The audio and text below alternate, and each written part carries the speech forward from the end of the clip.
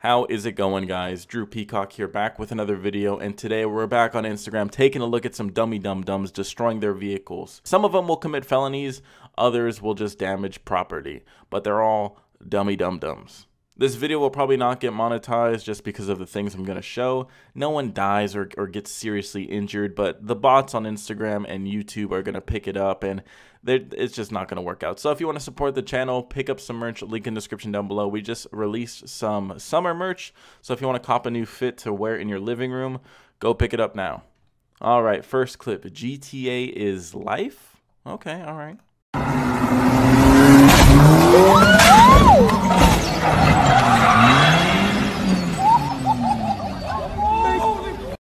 Yeah, you see, the thing is, in GTA, that is a pussy-ass jump. You could jump off of fucking buildings in GTA, let alone go over a little 5-foot jump like that. In real life, though, if you ain't got upgraded suspension, your car is fucked. You ain't leaving that parking lot without the assistance of a tow truck. Luckily, you got your #1 homie right there running after you to make sure you're okay, which you probably are. You're probably not, injured at all from that little jump, but your car, like I said before, yeah, I doubt it's leaving there. I'm pretty sure you're gonna need a new oil pan, for sure some suspension components, at least an alignment, but I mean, we're shooting for the stars with that. I guarantee you need probably a good couple $1,000s worth of repairs. So just remember, guys, if you're gonna do something stupid, make sure you have a friend with a video camera so that way I can talk about it. All right, next clip.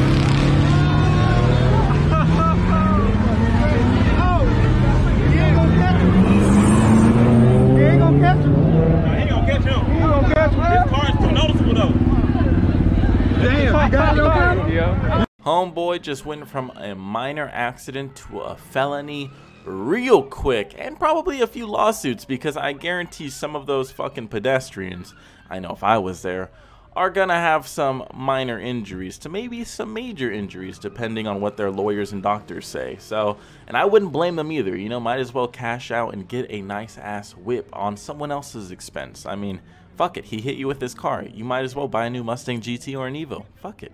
Anyways, yeah, if you don't know what you're doing, don't go to these. Well, don't go to these in general. I do not support these takeovers, and these stupid sideshows are retarded. They're just dumb, okay? Dumb people show up to them, and they do dumb things, and people get hurt, and they make the whole rest of the car scene look bad. Look at this guy, for instance. He has about as much control over his vehicle as a 6-year-old. Hell, his car looks like it was fucking designed by a 6-year-old. I do understand why they're doing this. I mean, if you look in the background, $1.99 for gas, now that is something to party about. So yeah, go out in the middle right here, do some donuts, go fill up again, do some more donuts. Might as well, right? With gas that cheap, fuck, I might be doing the same. I probably wouldn't. I'd be out racing. That'd be way more fun than this. Not only do you actually get to test your car against other people's, but it's a lot safer in a sense. You're not running over pedestrians. I guess how many people I ran over in my Mustang racing? 0. I ran over 0 people. Anyways, don't be dumb. Don't be this guy. I guarantee he's got a warrant out for his arrest. Like, let's just think about it really quick though, okay? Before we end on this clip. Think about it. How many people are fucking filming right here? Hundreds. Promise you, hundreds of people just recorded this act, multiple different camera angles, and you're gonna run? You are stupid. And especially if your car is that, like, recognizable, you are stupid. All right, next post.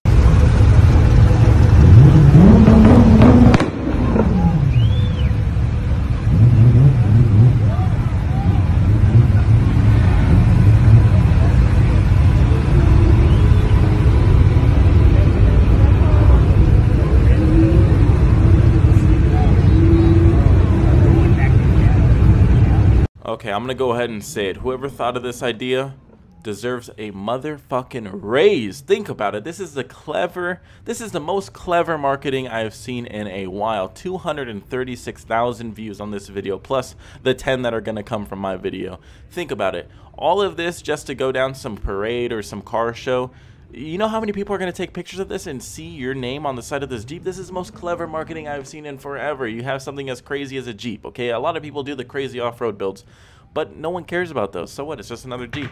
But if you do something like this where people are going to record and take videos and stuff, they're not advertising the wheels. They're advertising the LEDs all over the car. I mean, this is the perfect getaway vehicle with a wing like that. Think about it. Robbing a bank with a wing like that, a minigun, and you got a bunch of people that can fit in it.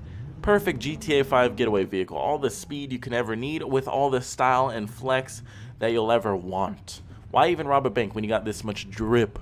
Now, as a car, it just looks funny. It's just a funny looking car. Obviously, they're not serious. You can tell just by the way that they look and the way that they're just chilling. They're not serious. They're not trying to flex on nobody. But it is very clever. Respect. All right, we've made it to the shitty meme of the episode. Mustangs can't do this. Let me try. Hey, look, I can do it as well. Okay, so we can establish that any car can do anything if you dump any amount of money into them. Okay, cool. What is the point of this meme? Really? I don't get it. Memes are stupid. Car memes are stupid. Car fan pages are stupid. We gotta end them all. Just end them all. These are just really cringy. 11,000 likes on this. Think about it. I mean, if anything, it would make more sense if it was like a straight line and be like, Mustangs can't do this. That would make sense. Okay, and I've seen memes like that before. So you don't be clever and try to become the first person to do that. I've seen memes like that before. But if you think about it, this is just a controlled spinning out. This is literally just controlling your car breaking loose. Mustangs are pros at breaking loose. So imagine if someone can control that. It's the best drift car ever. And then if you fill the track with crowds, oh my god, it's just going to be fucking swerving all over. It's going to be the best drift missile out there. All right, next post.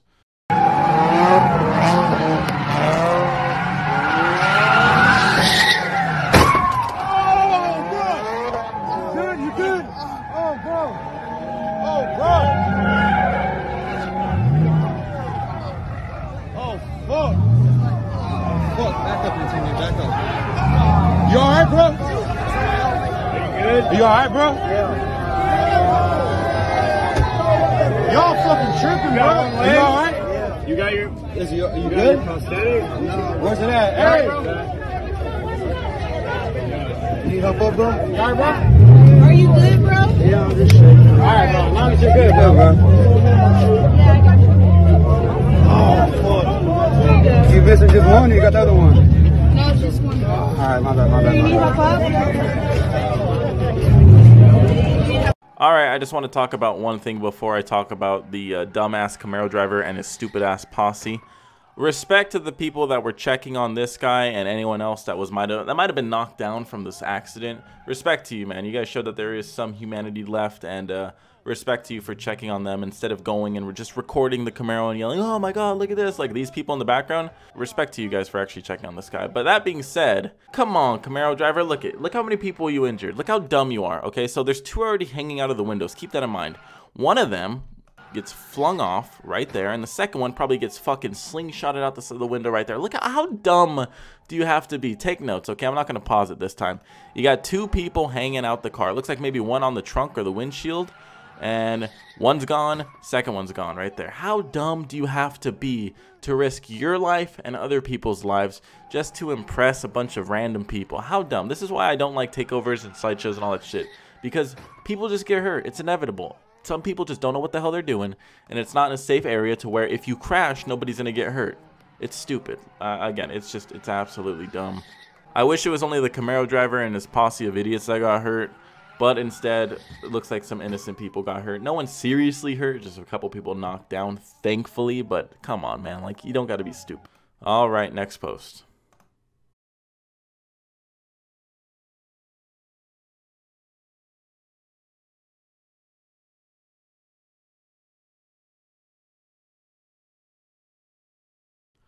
This is what happens when you give the car to somebody skilled.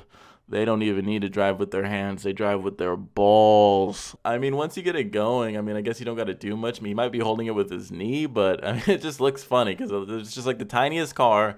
They're going like somewhat slow, and it's just super controlled. They're just going in circles with their hands up. It just looks funny. It's just like, how can you not just smile at this when you're looking at it? Now this, I mean, yeah, there's people around, but at least they're not, you know, trying to do anything crazy. They're just going in a very tight circle. It seems like they got it under control, unlike the other clowns. So, props to you. At least you're doing it in like a very small area. All right, last post.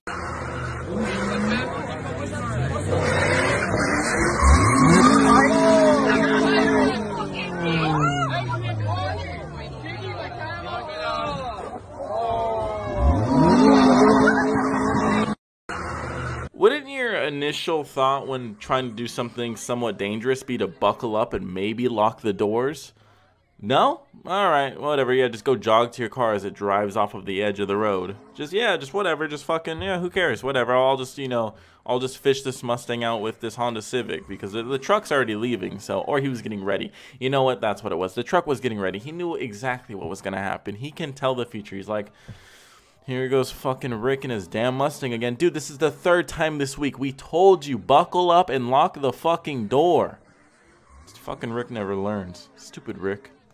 Yeah, that's what you get, though. Should have buckled up. Should have known what you were doing. Instead, you look like a doofus, and now you gotta fucking pull your car out with a truck.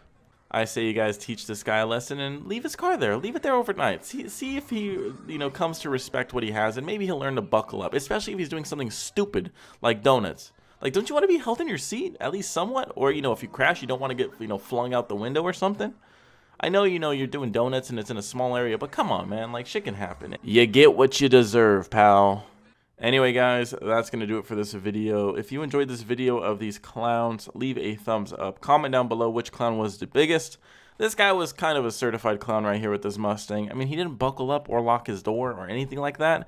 And he must have been leaning on that shit, too, because it fucking forcefully popped open. So that's what you get for being a clown. Subscribe to see more videos like this one, and until next video, peace.